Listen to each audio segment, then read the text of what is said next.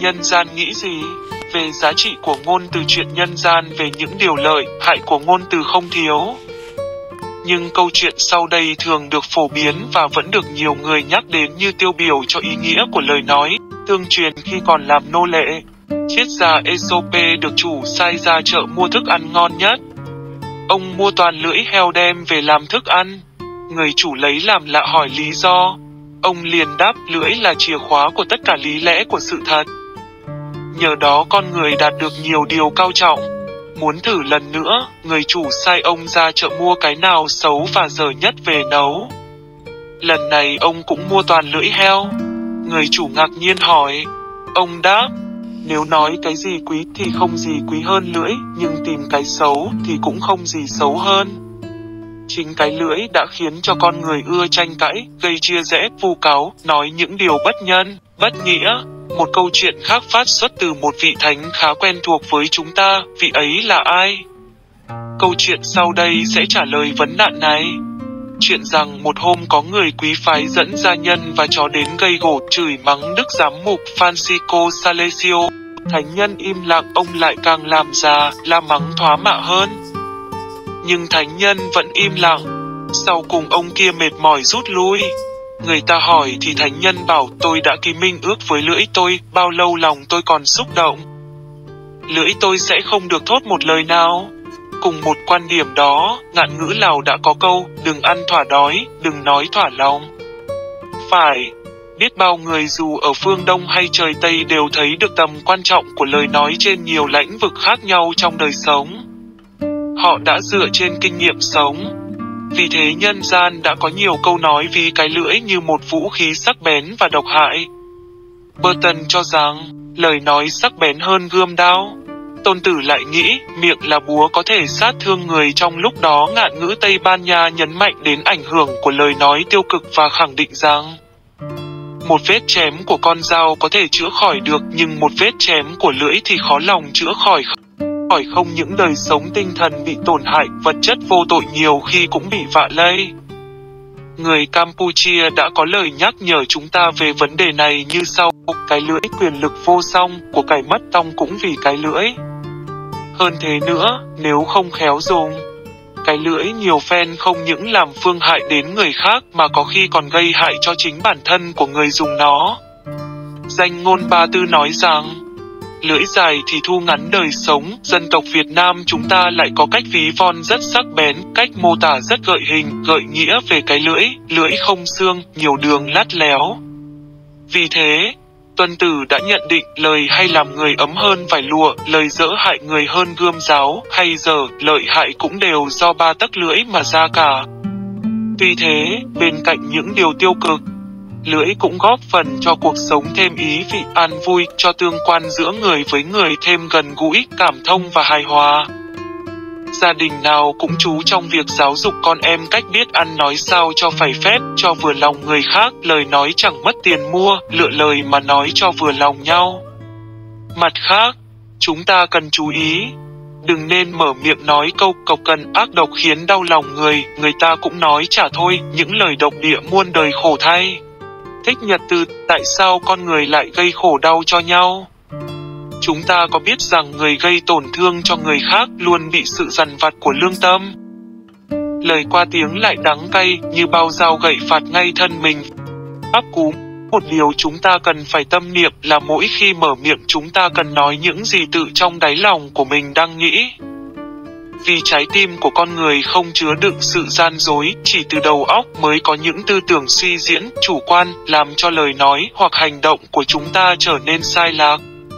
Đối với người Việt Nam, lời nói có một chỗ đứng quan trọng trong đời người, vì thế ông cha chúng ta nhấn mạnh việc cần phải giáo dục cho con em cách ăn nói, ăn, học nói, học gói, học mở. Chắc chắn trong 4 điều học đó, học nói là nhiêu khê nhất. Riêng đối với nữ giới, sự dạy dỗ được chú ý về 4 điều công, dung, ngôn, hạnh, lời nói có vị trí ưu thế trong nội dung giáo dục. Đây cũng là khía cạnh thiết yếu trong văn hóa loài người, Đông cũng như Tây. Nhiều sự kiện đã minh chứng cho tầm quan trọng này. Trong kho truyện hay của Trung Hoa có thuật lại rằng, Chính nhờ lời lẽ khôn ngoan mà một cô gái thoát được sự ruồng bỏ của chồng ngay trong ngày cưới, và còn hơn thế, cô lại được thương yêu, quý trọng, đã cùng chồng xây dựng sự nghiệp vẻ vang và trải qua một cuộc sống hạnh phúc hiếm thấy. Hứa Doãn, một quan chức cưới vợ, người ta đã mai mối và tìm được cho chàng một người môn đăng hộ đối, nhưng khốn nỗi, cái đêm vu quy, khi tấm màn che mặt được mở ra, thấy khuôn mặt hết sức xấu xí của vợ, ông liền khựng lại và toan bỏ đi. Cô nàng liền lên tiếng, tiếp xin được hỏi chàng, một người phụ nữ có mấy điều quý? Hứa Doãn trả lời, có 4 điều, đó là công, dung, ngôn, hạnh. Nàng liền hỏi, còn một nam nhi quân tử cần gì? Chàng không ngần ngại đáp, tài, đức. Vậy thiếp xin thưa cùng chàng. Trong 4 đức phụ nữ cần, thiếp đã có 3 công, ngôn, hạnh. Còn chàng, một người mê thích sắc đẹp mà không biết quý cái đức hạnh, như thế chàng có phải là người trọng đức không? Nghe thế ông không thể bỏ đi. Tiếp xúc dần dà, ông khám phá ra giá trị cao quý của bà, một người khôn ngoan, đức hạnh, và cuối cùng ông đem lòng mộ mến và yêu thương bà. Trong suốt đời làm vợ, nhờ sự khôn ngoan và lời ăn tiếng nói, người phụ nữ này đã giúp chồng nhiều việc trên đường quan lộ. Họ hiểu nhau, quý nhau và tạo một gia đình đầm ấm hiếm có. Nghe nói rằng mộ của hai vợ chồng này được chôn chung ở một ngọn núi, và những bạn trẻ Trung Hoa xưa và nay, khi yêu nhau, hoặc sắp kết hôn, thường đến đây cầu xin khấn vái cho mối tình của họ được bền chặt thắm thiết. Sức mạnh của ngôn từ đã làm thay đổi cả một định mệnh, không phải chỉ riêng mình mà còn cho những người khác nữa. Miệng hay đáp giỏi khiến người vui vẻ, và lời nói phải thì tốt biết bao. CN 15,23. Lời xây dựng 1. Lời đem lại giá trị và sức sống. Lời nói là một ơn huệ chỉ dành cho con người trên địa cầu này mà thôi. Nếu không có những lời trao nhau, thiết tưởng cuộc sống của chúng ta sẽ ra sao nhỉ? Chắc nghèo nàn và khô cằn lắm. Phải, lời nói là một phần rất lớn của cuộc sống, vì qua lời nói, chúng ta truyền đạt với nhau. Từ tâm hồn này tới tâm hồn khác, nhờ lời nói chúng ta biểu lộ với tất cả sức mạnh của tâm tình và gắn bó với tha nhân. Bằng cách ghi sâu đường nét và hình dạng con người cũng như tấm lòng chúng ta vào trong trí óc và con tim người khác. Gabriele Adani. Con người thường mượn lời để trao nhau tình yêu, nỗi thương, nỗi nhớ. Lời nói còn được nhân cách hóa, cho nó một cái hồn, và qua đó tâm tình nhiều người sẽ có thể trở nên bất diệt.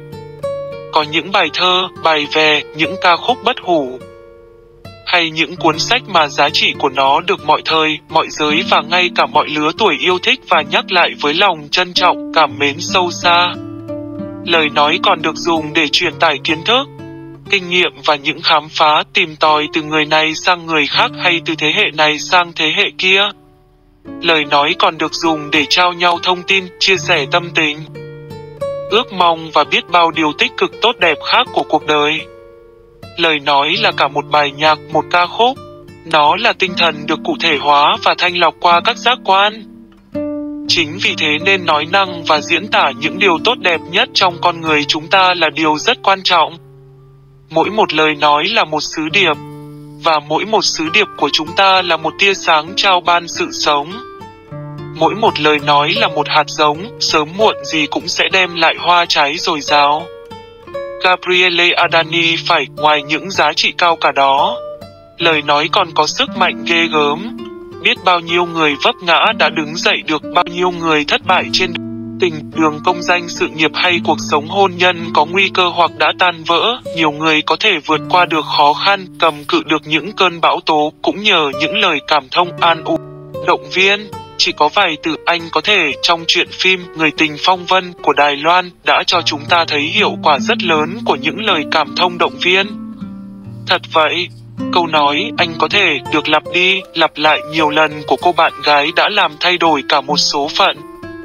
Mỗi lần nghe bạn trai mình tâm sự về những lo toan và dự tính trong cuộc sống, cô chỉ động viên anh với mấy từ đơn giản, thế nhưng đó là những từ magic kỳ diệu, vì cô gái đã giúp người yêu lấy lại lòng tự tin, tái lập lại tiền đồ của gia đình. Sau khi bị một người bạn thân và là quản gia của gia đình phản bội, biến cố này đã làm cho gia đình anh ta tán gia bại sản, tưởng chừng như tuyệt vọng, không gượng lại được nữa chứ. Sức mạnh, phải. Lời nói có sức mạnh giúp con người can đảm vượt khó, không bị nhận chìm dưới gánh nặng của oan khiên, của nghịch cảnh, của phong ba bão táp. Có chuyện kể rằng, trong thời kỳ khai phá Mỹ Châu, có 5 cô BT thanh niên Hoa Kỳ tới vùng Ohio tìm vàng. Đây là một vùng hoang vu nguy hiểm không thể lường trước được sau một thời gian sống nơi rừng thiêng nước độc. Phải đương đầu với nhiều khó khăn thử thách khi trở về, 4 người trong bọn họ đã đổi tính nết, mất cả phong độ, trở thành những chàng trai cộc cằn dữ tợn. Chỉ duy có một người còn giữ nguyên được phong độ dễ thương hiền hòa như trước. Người ta hỏi anh cho biết lý do nào đã giúp anh tránh khỏi những lỗi lầm như những người kia. Họ đã được anh trả lời như sau: vì một tấm ảnh kỷ niệm dễ thương tôi đã mang theo trong tâm khảm tôi, xin các bạn đừng hiểu lầm là tấm ảnh người bạn gái, nhưng là tấm ảnh của gia đình tôi. Buổi sáng, trước khi lên đường, cha mẹ và các anh chị em tôi đã ngồi vào bàn ăn bữa sáng chung với nhau. Mọi người đều tỏ ra quý mến yêu thương tôi cách đặc biệt. Ai cũng thấy nghẹn ngào để ý đến tôi, lo cho tôi đủ thứ, vì tôi là người thứ nhất rời xa gia đình. Cha tôi nhắn nhủ đôi lời, rồi cả nhà đều quỳ gối trước tượng Chúa cầu nguyện cho tôi. Lời khuyến khích sẽ xua đi những khó khăn phiền muộn và lo âu. Lời cảm thông sẽ làm cho con người xích lại gần nhau, hàn gắn lại những con tim tan vỡ. Lời yêu thương sẽ kiến tạo một thế giới hòa bình. Nhưng đau đớn thay, tình người hay bác ái thường dễ bị đổ vỡ bởi những lời tiêu cực. Có lẽ nhiều tội lỗi chúng ta thường xuyên phạm đến đời sống bác ái là qua lời nói. Những lời đã làm tổn thương tha nhân. Để tránh những điều hại hay làm đau lòng nhau, những người khôn ngoan luôn dạy chúng ta càng nói ít càng tốt. Thánh Giacôbê đã dạy: ai trong anh em không vấp ngã về lời nói, ấy là người hoàn hảo. GC 3,2 Thật ra, dù muốn dù không, cuộc sống chúng ta luôn cần phải dùng đến lời nói. Trao đổi, học hỏi, chia sẻ với nhau là điều tốt. Tuy nhiên, phải biết lúc nào mình nên nói và lúc nào cần phải giữ thịnh lặng. Biết thích ứng trong mọi hoàn cảnh mới là người khôn ngoan thật sự. Thông minh là biết cách nói hợp lý, nghe chăm tiết thi chú, trả lời dí dỏm và ngừng nói khi cần. Pastor 2, lời thay đổi cuộc đời. Biết bao nhiêu trẻ thơ đã vượt qua số phận, tự tạo cho mình một tương lai mới nhờ những lời khích lệ, thừa nhận và đồng cảm của những bậc cha mẹ, thầy cô và các nhà giáo dục. Có những lời tạo được những bước nhảy cao, tăng thêm lòng tự tin, bồi đắp lòng can đảm và năng lực. Chắp cánh cho trẻ thơ bay vào đời, xông tới hoặc vươn lên như chuyện của hai em bé sau đây. Malcolm Dorcop, một đứa trẻ nhút nhát, dễ tổn thương. Cậu có rất ít bạn và luôn phải lủi thủi một mình. Một lần, cô giáo đọc cho cả lớp một đoạn truyện ngắn đề cập đến loài vật là bạn thân của con người, sau đó phân công mỗi học sinh tự viết đoạn kết cho câu chuyện. Dorcop thích lắm. Ngay chiều hôm ấy cậu đã hoàn thành bài viết của mình. Nhưng mãi cậu mới có đủ tự tin đem nộp chuyện của mình cho cô giáo vào buổi học tuần sau đó. Những gì cậu viết cũng như điểm số mà cô giáo đã cho không hề quan trọng. Đối với cậu bé, điều quan trọng nhất mà cũng là điều cậu nhớ nhất lại chính là 4 chữ cô giáo đã phê: em viết hay lắm. Chỉ 4 chữ cũng đủ để thay đổi toàn bộ cuộc đời cậu bé. Trước khi nhận được 4 chữ đó, cậu chưa bao giờ có khái niệm về bản thân hay những điều vì mình đã làm. Nhưng sau buổi học hôm ấy, cậu đã chạy thật nhanh về nhà, ngồi vào bàn và đã viết ngay một câu chuyện ngắn về tất cả những gì cậu đã từng mơ tới và không bao giờ dám nghĩ là mình có thể biến những giấc mơ đó thành hiện thực.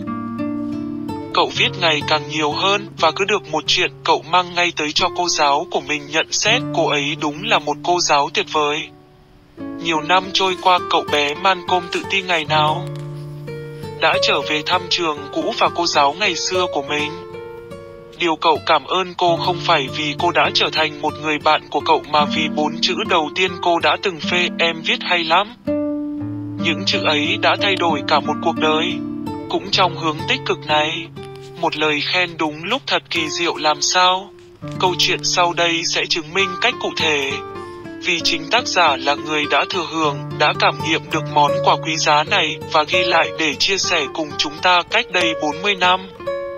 Tôi còn nhớ như in khi gia đình tôi chuyển từ vùng núi cao bang Chicago tới một khu phố nghèo ở New York để kiếm sống. New York tráng lệ và sôi động, cuộc sống tráng lệ và sôi động. Tất cả những gì được chứng kiến ở đây khiến một đứa trẻ 9 tuổi như tôi cảm thấy sợ hãi. Ba tôi đã cố gắng xin cho tôi vào học ở một trường học nhỏ cách nhà không xa. Những ngày tháng đầu tiên ở trường mới, tôi hoàn toàn cô độc.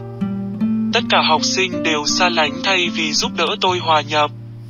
Thậm chí khi tôi chủ động làm quen, chúng bỏ đi. Chẳng thèm nhếch mép sau khi đã ném về phía tôi những cái nhìn chế giễu, miệt thị. Vài đứa lớn hơn còn tụ tập lại để bắt nạt tôi. Tôi lờ mờ hiểu ra rằng ở đây chẳng ai ưa một đứa trẻ da đen con nhà nghèo, gầy gò và quê mùa như tôi cả. Suốt 3 tháng, tâm lý sợ hãi và bị bỏ rơi khiến tôi gần như đứng bét lớp.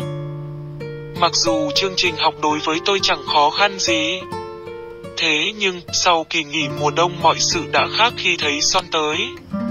Thầy được phân công chủ nhiệm lớp tôi thay cho thầy Paul bị nằm viện.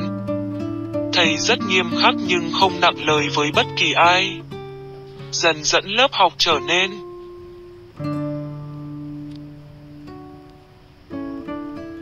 có trật tự hơn, và những rắc rối của tôi cũng giảm đi nhiều. Có một điều tôi cảm thấy được an ủi, đó là thầy Son cũng là người da đen một ngày mà tôi chẳng thể nào quên.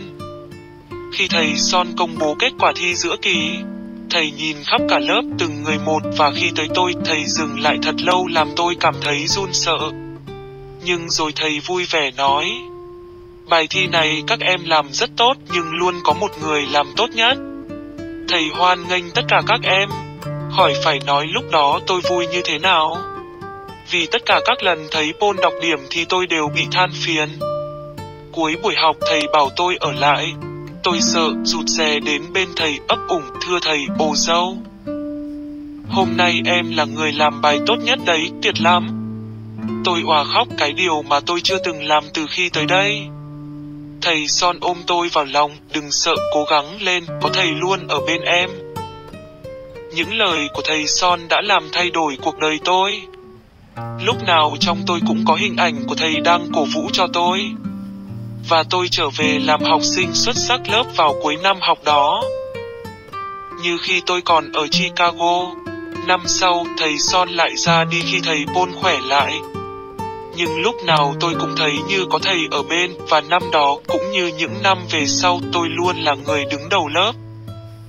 Mãi sau này, khi tôi vào đại học, khi tôi bảo vệ luận án tiến sĩ, và ngay bây giờ khi tôi đang đứng giảng bài trước hàng trăm sinh viên của một trường đại học danh tiếng. Không khi nào tôi quên được hình bóng thầy hôm qua. Tôi mừng đến phát khóc khi biết được địa chỉ của thầy sau 40 năm xa cách. Tôi đã lái xe một mạch 300 cây số tới thăm người thầy mà tôi kính yêu nhất đời. Gặp lại thầy, tôi bật khóc, những kỷ niệm ngày đó bỗng sống lại như mới.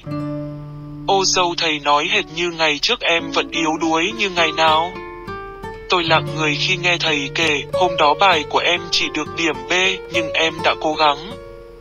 Nhìn vào em, thầy thấy lại mình nhiều năm trước. Khi đó, một lời động viên của cô giáo đã giúp thầy vượt qua tất cả. Thầy đã tin rằng em cũng vậy, đó là lý do mà thầy đã gọi em ở lại hôm ấy. Và thầy không lầm, dâu Bavili.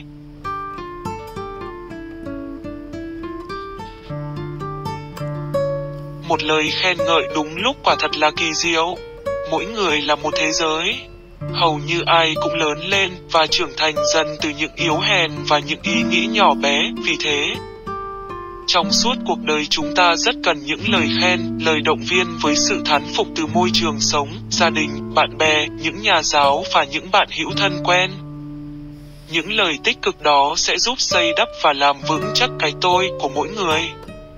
Tôi thích bạn bởi vì mỗi khi sống bên bạn tôi thấy bình an và yêu đời hơn. Những lời nói như thế là chìa khóa cho những mối quan hệ tốt đẹp với bất cứ ai. Chúng ta sẽ cảm thấy hạnh phúc lắm nếu biết rằng có một ai đó luôn cảm thấy họ có giá trị khi sống bên cạnh chúng ta. Có lẽ nhiều người trong chúng ta đã biết về cuộc tình của hoàng tử trác nước Anh với bà Camelia, một cuộc tình khập khẽnh nếu xét về phương diện địa vị, tuổi tác cũng như nhan sắc. Bà Camelia bên cạnh công nương Diana là cả một trời một vực. Khó hiểu thật. Rồi một hôm tôi chợt ngộ ra và hiểu vấn đề hơn khi được đọc một mẩu tin viết trong tờ Paris Match. Một lời làm tôi nhớ hoài. Bài báo có đề cập rằng hoàng tử Charles cảm thấy là chính mình khi ở bên cạnh bà Camelia. Phải chăng đây là một trong những chìa khóa giải mã được những điều khó hiểu trong các mối tương quan? Mọi người đều thích gần gũi, qua lại hay sống với những người hiểu mình, chấp nhận mình cũng như đánh giá cao về mình.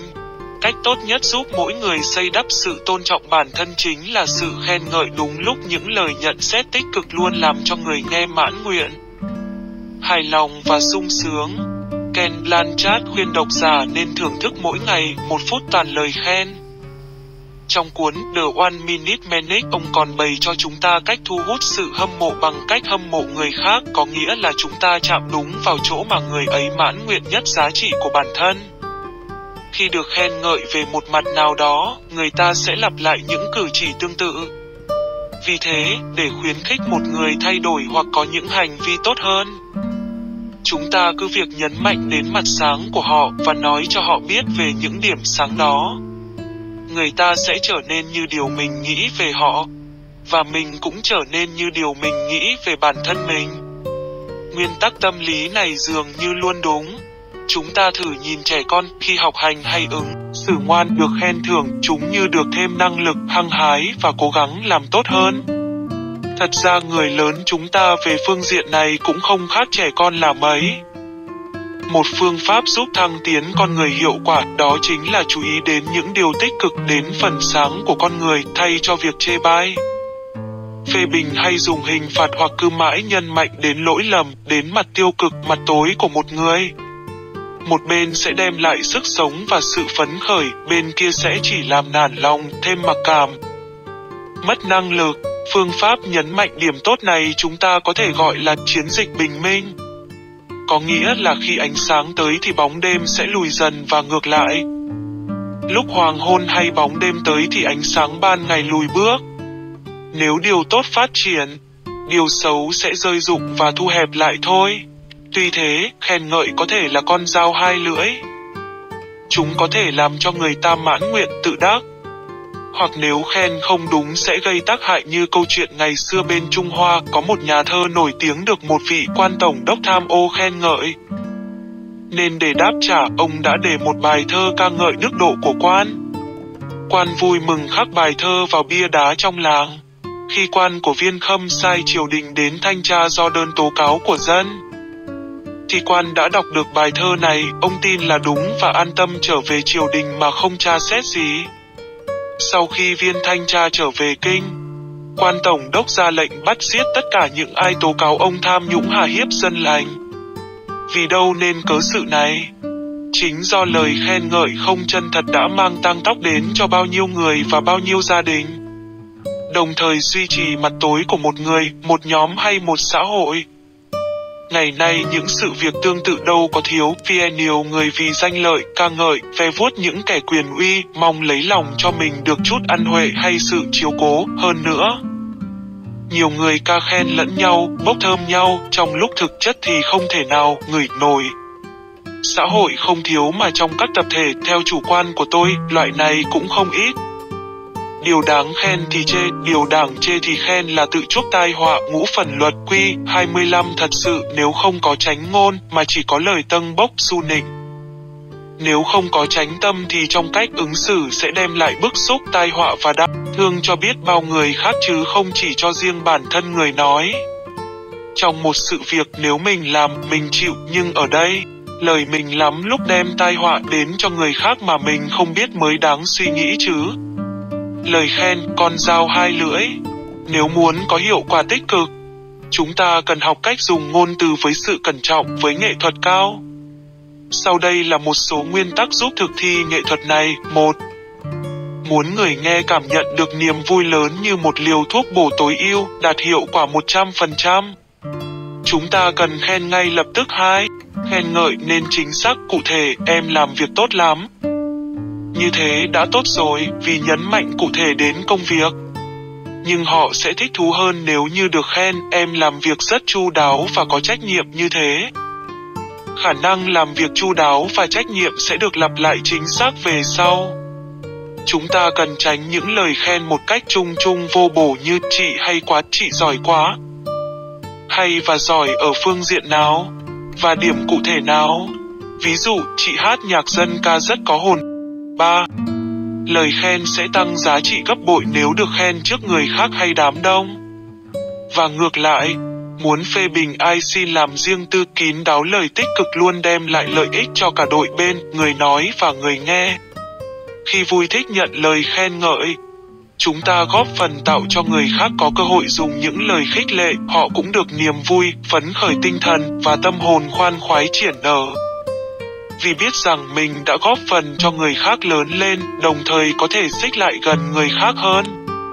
Nhận lời khen chân tình là chấp nhận sự thật, nếu mình đã cố gắng làm được những điều tốt, điều lành thì còn ngại ngùng chi. Người không biết khen ngợi mới đáng lo ngại, vì họ là kẻ quá bận tâm với chính mình nên không thấy việc tốt lành người khác làm. Còn ai không dám nhận lời khen? Có lẽ là vì họ thiếu tự tin, và nguy hại hơn, vì họ đã phủ nhận giá trị thật của chính mình. 3. Lời khen xây dựng tiêu biểu. Lời khen chân tình và gương mẫu nhất có lẽ là lời của bà Isep, chị họ của Đức Maria. Khi nghe lời Maria chào thì bà liền khen ngợi em. Em được chúc phúc hơn mọi người phụ nữ, và người con em mang cũng được chúc phúc. LC 1,42. Nếu ngừng ở đây thì chưa phải là lời ngợi khen tuyệt vời nhất, nhưng bà Isep lại tiếp một cách cụ thể. Em thật có phúc vì đã tin rằng Chúa sẽ thực hiện những gì Ngài đã nói với em. LC 1,45. Khen ngợi nhưng có lý do đi kèm mới là lời khen ngay thật. Có phúc vì đã tin. Mặt khác, chúng ta cũng có một gương mẫu hoàn hảo về sự đáp ứng với lời ngợi khen. Đó là lời đáp của Đức Maria: linh hồn tôi ngợi khen Đức Chúa và lòng trí tôi hớn hở vui mừng trong Thiên Chúa đấng cứu độ tôi, vì Chúa đã ghé mặt lại trông xem tôi tớ hèn mọn của Ngài. LC 1,46-48. Đức mẹ đã tỏ ra hân hoan mừng rỡ, nhưng vui mừng trong Chúa. Mẹ chuyển ngay lời ngợi khen lên đấng là nguồn mạch những ơn lành mẹ nhận được. Linh hồn tôi ngợi khen Đức Chúa, đồng thời mẹ nói lên thân phận mình, hèn mọn. Mẹ không phủ nhận ân phúc mình đang mang, nhưng mẹ tuyên xưng rằng tất cả là do bàn tay uy quyền và ân huệ của Chúa đoái thương. Vâng, từ nay muôn đời sẽ khen tôi có phúc, vì Chúa toàn năng đã làm cho tôi những sự trọng đại, và danh Ngài là Thánh. LC 1,49. Còn Đức Giêsu, Ngài đã có những lời khen tế nhị, nâng giá trị người khác lên, làm cho họ phấn chấn tinh thần và phát triển thêm lòng tin. Chỉ một câu đơn giản, Chúa Giêsu đã làm rõ vị trí quan trọng của Thánh Gioan Tiền Hô. Và cũng chỉ một câu thôi, Ngài làm nổi bật giá trị của Nathanael. Trong số phàm nhân đã lọt lòng mẹ, chưa từng có ai cao trọng hơn Gioan Tẩy Giả. MT 11,11. Đây đích thật là một người Israel, lòng dạ không có gì gian dối. Ga 1,47. Chúa Giêsu khi nghe những lời chứng tỏ lòng tin của viên đại đội trưởng, Ngài khen ngợi ông một cách công khai. Ngài động lòng không chỉ là tình người cha đến xin chữa lành cho con gái, mà Ngài khen ngợi chính là vì lòng tin của ông ta. Nghe vậy, Đức Giêsu ngạc nhiên và nói với những kẻ theo Ngài rằng: tôi bảo thật các ông, tôi không thấy một người Israel nào có lòng tin như thế. MT 8,10. Với người đàn bà bị băng huyết, trước thái độ run sợ của bà, Đức Giêsu đã có những lời lẽ trấn an, và nhất là nêu cao giá trị lòng tin của bà. Này con, cứ yên tâm, lòng tin của con đã cứu chữa con. MT 9,22. Với đôi mắt tinh tế và tấm lòng rộng mở, Chúa Giêsu nhìn xuyên qua những gì bên ngoài. Ngài thấy rõ động lực cao cả ẩn giấu từ bên trong các hành động. Ngài đã lên tiếng khen ngợi người phụ nữ nghèo đã góp 2 đồng xu. Điều này đã nêu cao các hành vi của những người nhỏ bé, và nói lên giá trị của tấm lòng hơn là những của cải vật chất. Cũng có một bà góa nghèo đến bỏ vào đó 2 đồng tiền kẽm, trị giá 1/4 đồng xu Roma. Đức Giêsu liền gọi các môn đệ lại và nói: bà góa nghèo này đã bỏ vào thùng nhiều hơn ai hết. quả vậy, mọi người đều rút từ tiền dư bạc thừa của họ mà đem bỏ vào đó. Còn bà này rút từ cái túng thiếu của mình mà bỏ vào đó tất cả tài sản, tất cả những gì bà có để nuôi thân. MC 12,43 đến 44. LC 21,1 đến 4 Đức Giêsu biết rõ lòng con người và những xu hướng xét đoán người khác. Ngài lên tiếng bênh vực, nêu cao tấm lòng và tình thương ẩn chứa bên trong của Madalena, đồng thời giúp cho người khác hiểu cách nhìn con người trong những gì tích cực của họ. Ngài so sánh hai thái độ của chủ nhà, một người tự cho mình là công chính, với thái độ của Madalena, một người tội lỗi, đáng kinh tởm trước mắt người đời. Chúa Giêsu không những cho chúng ta thấy được sự quan tâm của người khác, đồng thời nhắn nhủ chúng ta phải nhìn lại mình nữa. Ông thấy người phụ nữ này chứ? Tôi vào nhà ông, nước lã ông cũng không đổ lên chân tôi, còn chị ấy đã lấy nước mắt tưới ướt chân tôi, rồi lấy tóc mình mà lau. Ông đã chẳng hôn tôi một cái. Còn chị ấy từ lúc vào đây, đã không ngừng hôn chân tôi. Dầu ô liu ông cũng không đổ lên đầu tôi, còn chị ấy lấy dầu thơm mà đổ lên chân tôi. Vì thế tôi nói cho ông hay, tội của chị rất nhiều, nhưng đã được tha bằng cớ là chị đã yêu mến nhiều. Còn ai được tha ít thì yêu mến ít. LC 7,44 đến 47. Thay cho những cái bẫy, những lời bắt bẻ hay những thách thức của nhóm biệt phái, Chúa Giêsu đã dùng nhiều dụ ngôn để nói lên ý nghĩa và giá trị của các hành vi và để dạy dỗ.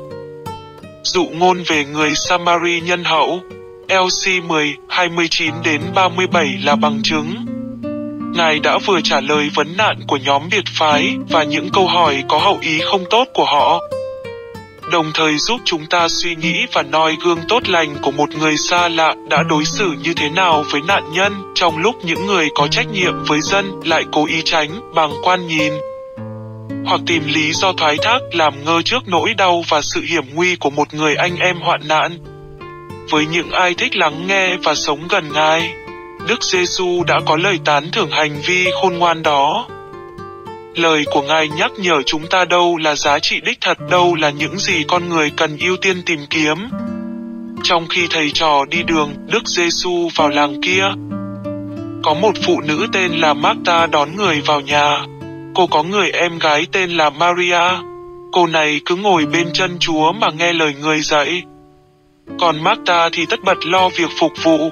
Cô tiến lại mà nói: "Thưa thầy, em con để mình con phục ông mà thầy không để ý tới sao? Xin thầy bảo nó giúp con một tay." Chúa đáp: Marta Tuyến ơi, chị băn khoăn lo lắng nhiều chuyện quá. Chỉ có một chuyện cần thiết mà thôi.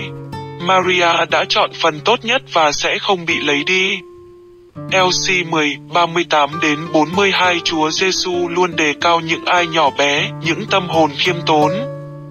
Ngài khen ngợi thái độ của người thâu thuế cầu nguyện trong đền thờ và cho thấy sự khác biệt của những người tự cho mình thánh thiện, đạo đức và coi thường người khác. Họ thường nghĩ rằng người kia thiếu đạo đức, là người thế nọ thế kia, không xứng đáng, là người xấu. Đức Giêsu còn kể dụ ngôn sau đây với một số người tự hào cho mình là người công chính mà khinh chê người khác. Có hai người lên đền thờ cầu nguyện. Một người thuộc nhóm Pharisêu, còn người kia làm nghề thu thuế. Người Pharisêu đứng thẳng, nguyện thầm rằng: "Lạy Thiên Chúa, xin tạ ơn Chúa, vì con không như bao kẻ khác trộm cắp, bất chính, ngoại tình." Hoặc như tên thu thuế kia: "Con ăn chay mỗi tuần 2 lần, con dâng cho Chúa 1/10 huê lợi của con."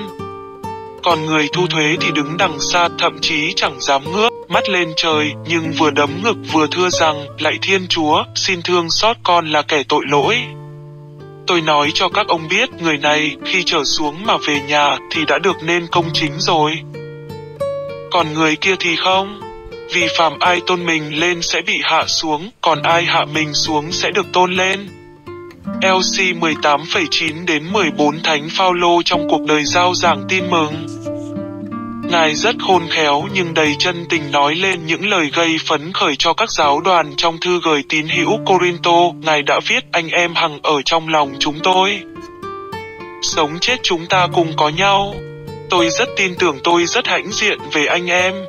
2ca 7,4 nơi khác Thánh Phaolô lại giải bày, tôi vui mừng vì trong mọi sự tôi có thể tin cậy anh em. 2ca 7,16 được tin tưởng, được hãnh diện vì mình, còn gì thích thú và phấn chấn tinh thần cho bằng.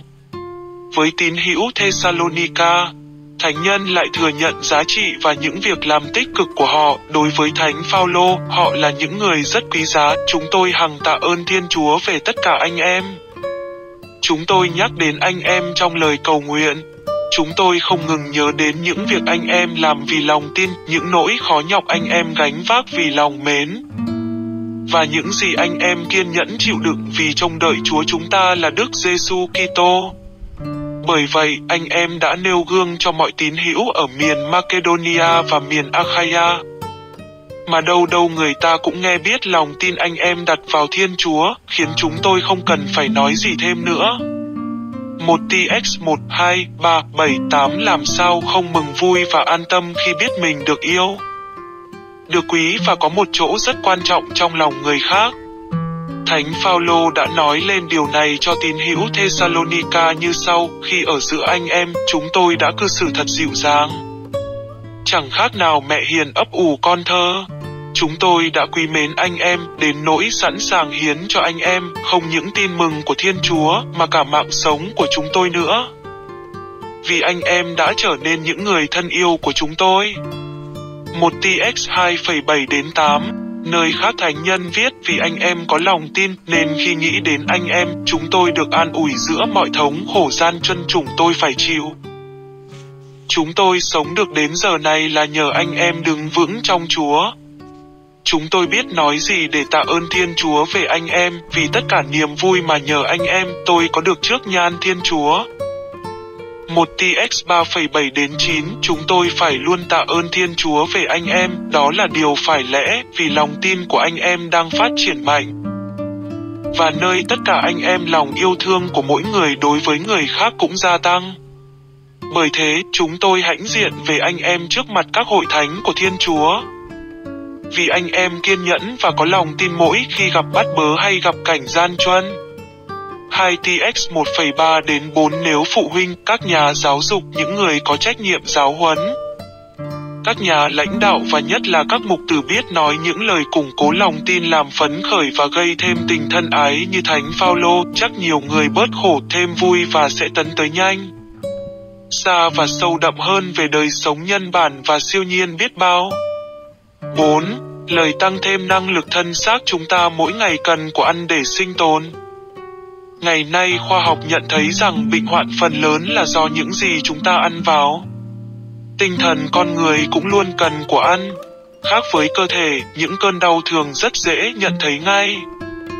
Và nhờ đó chúng ta có thể can thiệp kịp thời. Những nỗi đau tinh thần thường trái lại, chúng tiềm ẩn âm ỉ, bào mòn bên trong nếu không chú ý đủ, đợi cho đến khi khám phá ra. Tiếc thay nhiều phen đã quá trễ. Tinh thần cần được bồi bổ bằng tình yêu thương, chúng ta lớn lên và trở nên tự tin, vững mạnh trên trường đời nhờ những lời động viên.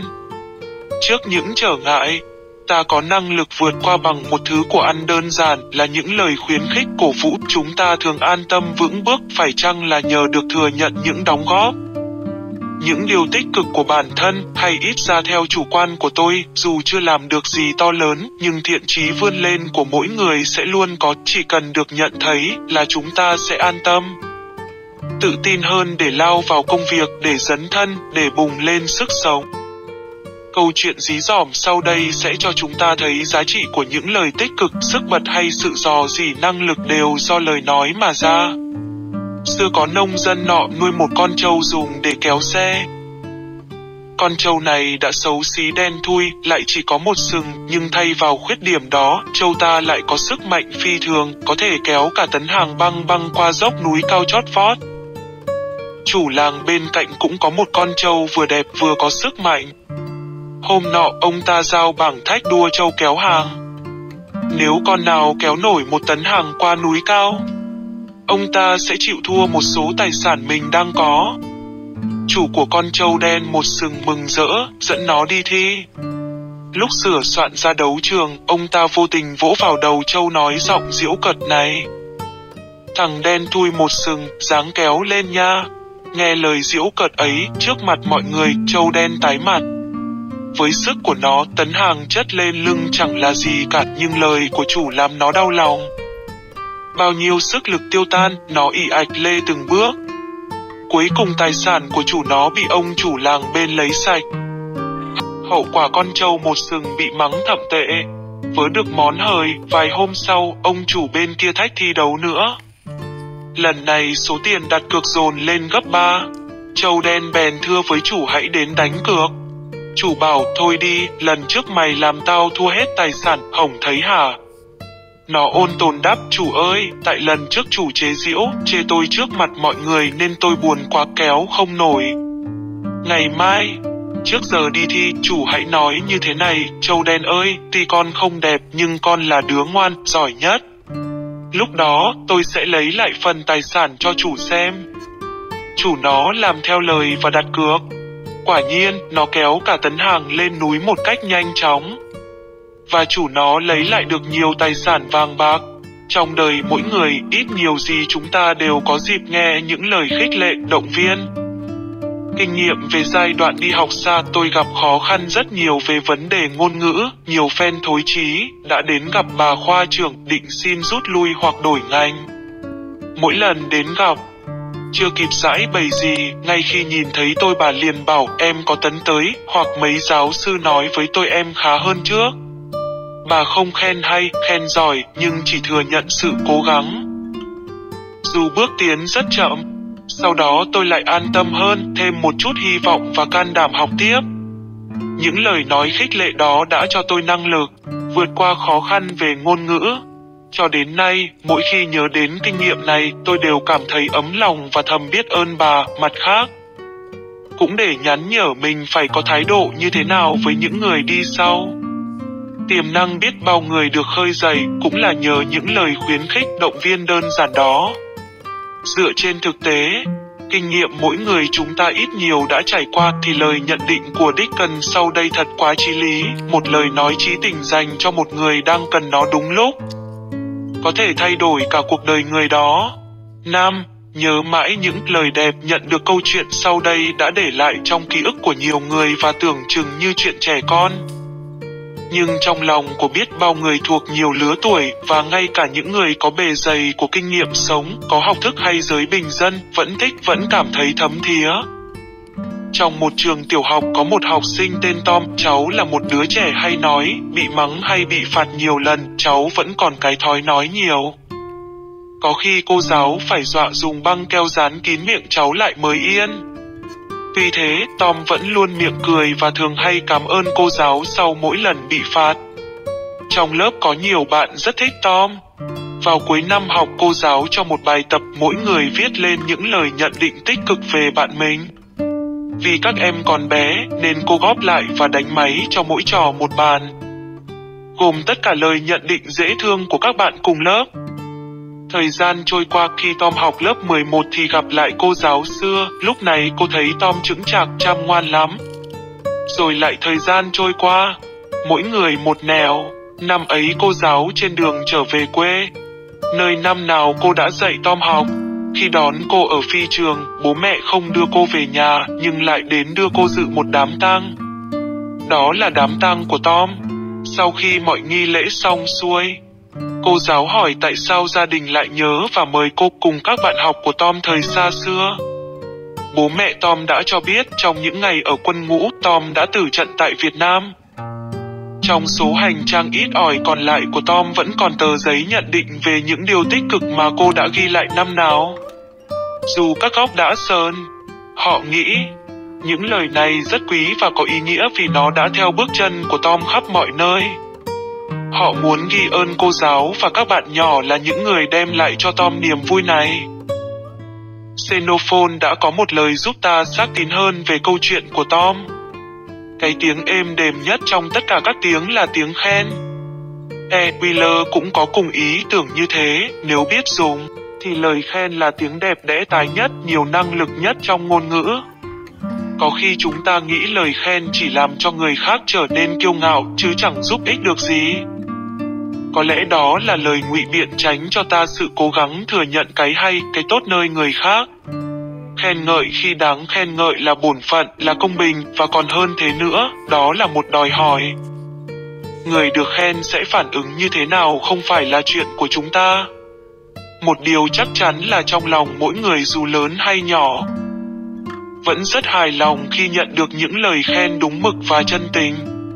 Những lời dễ thương nói lên ưu điểm của một người làm cho người ấy phấn khởi, tự tin và nhớ rất lâu. Điều này đã được thử nghiệm nhiều lần. Một bài tập ghi lại những nét dễ thương và tích cực của các bạn cùng khóa hay cùng nhóm đã được áp dụng cho những học viên vào mỗi cuối khóa. Loại bài tập này được lặp lại nhiều lần trong những khóa tập huấn hay bồi dưỡng khác nhau mà tôi có dịp hướng dẫn. Kết quả rất có ấn tượng và âm hưởng lâu dài. Điều này được chứng thực qua những lần gặp lại nhau, các học viên vẫn nhắc lại bài tập ấy với những nụ cười thật ý vị, vui vẻ, nhẹ nhõm. Dù không ai nói với ai, nhưng ai cũng thỉnh thoảng đem nó ra xem để lấy lại tinh thần và niềm tin những khi gặp khó khăn trong đời. Ai cũng mỉm cười và khuôn mặt rạng rỡ mỗi khi xem lại. Nhiều người đã đem ép ni lông cho sạch đẹp và có thể giữ lâu hơn.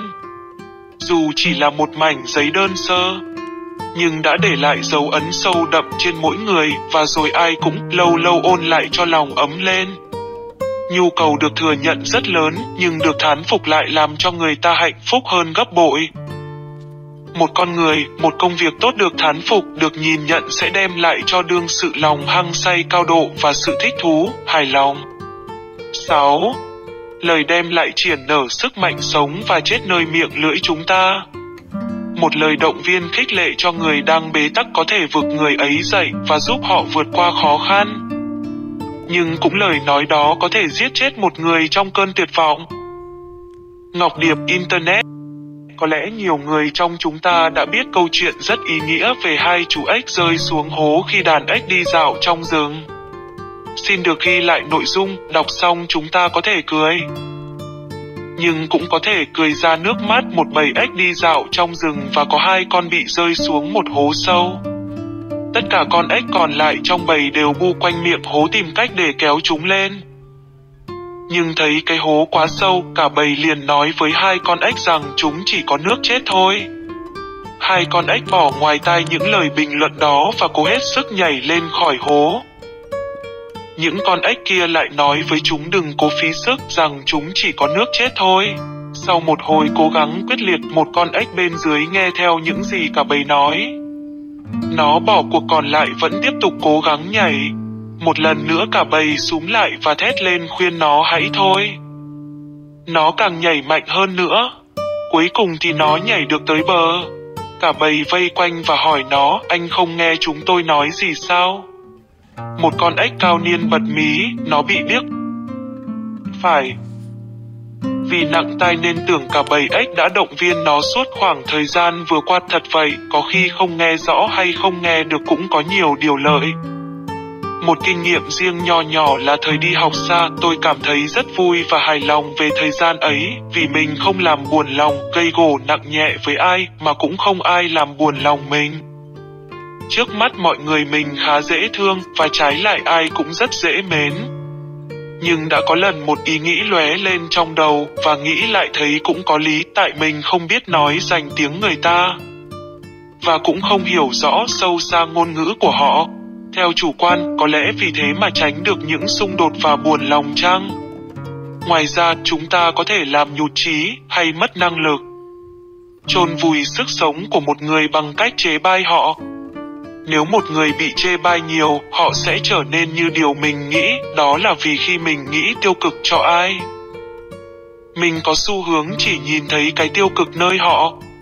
Họ ngồi kiểu này, cười kiểu kia, điều gì mình cũng thấy đáng chê trách cả. Ai cũng có điều tốt lẫn điều xấu, tuy thế, theo khuynh hướng chung, chúng ta dễ thấy cái xấu nơi người khác và phản ứng của người bị nghĩ xấu là họ sẽ làm điều xấu như lời mình tiên báo. Đó là sự đáp ứng rất tâm lý thường gặp do chính trong mắt người nhìn phóng chiếu ra hơn là khách quan của đối tượng.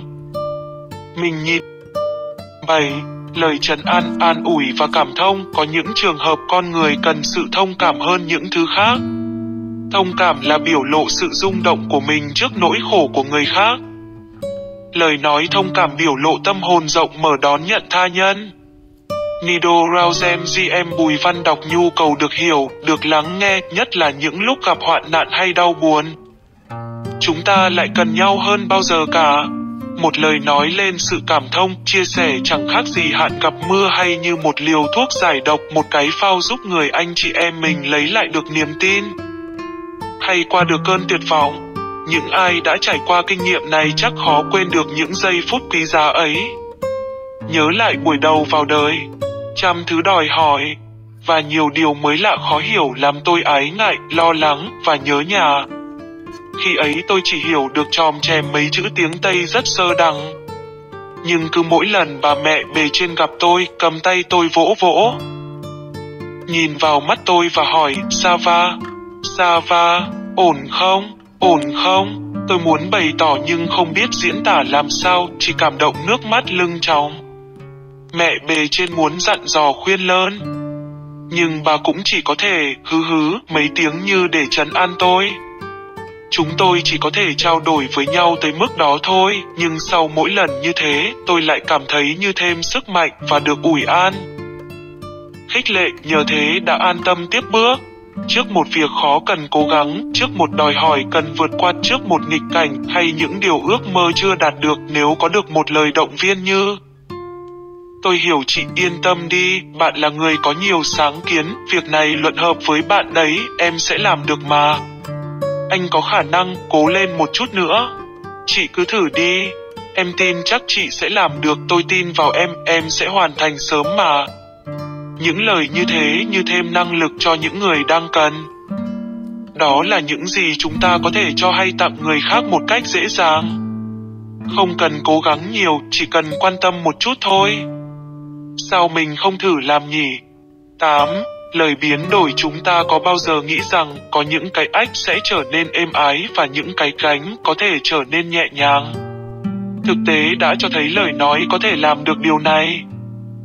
Một nữ tu Đài Loan kể về một em bé ngày ngày cõng một đứa trẻ trên lưng. Có người nói với cô bé, này bé, em đang mang một gánh nặng đấy. Cô bé trả lời, em đâu có mang gánh nặng. Em đang mang đứa em của em đấy chứ. Đó là lời làm thay đổi tất cả ý nghĩa của sự việc. Nhìn lại bản thân, mỗi người chúng ta ít nhiều gì cũng đã có kinh nghiệm về lực đẩy của những lời động viên, trấn an, khích lệ, tán thưởng hay đồng tình. Chúng ta thử nghĩ xem mình đã từng nghe được những lời gì làm cho mình phấn chấn, lên tinh thần rồi. Thử ôn lại xem sao. Nếu may mắn chúng ta nhận được những lời chứng tỏ mình được chấp nhận, dù thế nào đi nữa chúng ta sẽ thấy cuộc đời nhẹ đi rất nhiều và an tâm, thoải mái sống bên cạnh người khác mà không phải ngại ngùng, giữ kẽ hay né tránh. Nếu mình là cô bé em nghe được những lời như thế từ người thân, chắc chẳng gì sung sướng hơn.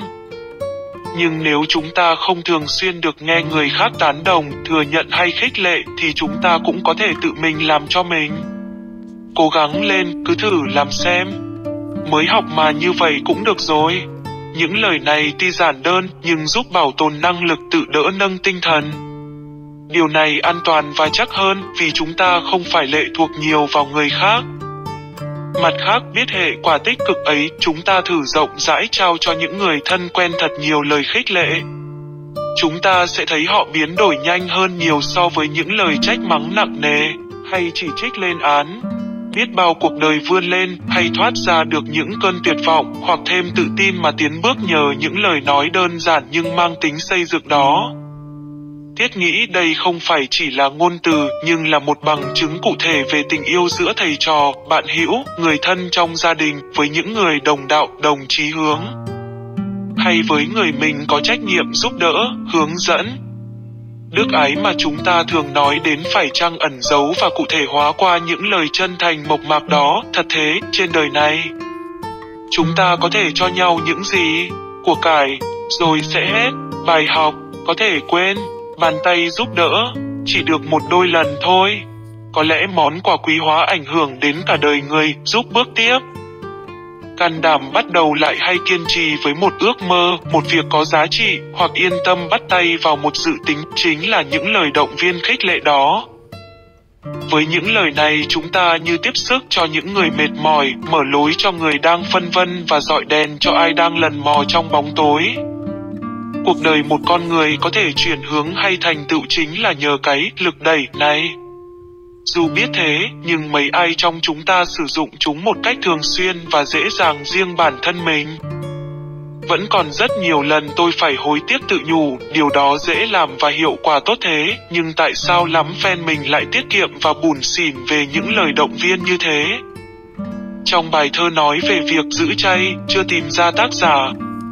Ngay 2 câu đầu bài thơ đã nhắc nhở chúng ta về việc dùng sức mạnh vô hình này.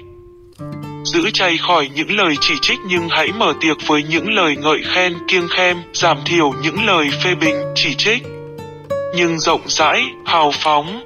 Cho đi những lời khen ngợi, việc này thật ra nằm trong tầm tay chúng ta, nhưng dường như chúng đi ngược với xu hướng tự nhiên của con người, trái với tính quy về bản thân, vì thế, dù có cố gắng, thực tế chúng ta vẫn thường xuyên làm ngược lại.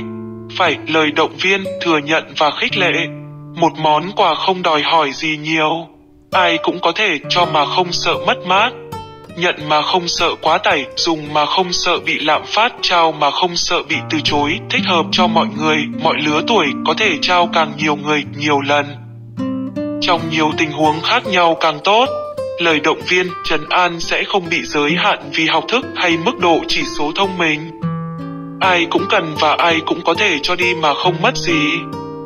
Ngoài ra, tính thiện phải được thể hiện qua lời nói, có trong lòng thì miệng mới nói ra, đẹp và tốt rất quý giá, chúng đem lại những cảm nhận thấm thía, thâm nhập vào tận tim can hay gieo phấn khởi vui tươi cho lòng người, vì thế tuân tử, người hay chú ý đến lãnh vực ngôn từ. Nói rằng, được người nói lời thiện như được vàng ngọc châu báu, gặp người nói lời thiện thì hay hơn văn chương thơ phú. Lời nói lời thiện thì vui hơn chuông trống đàn ca.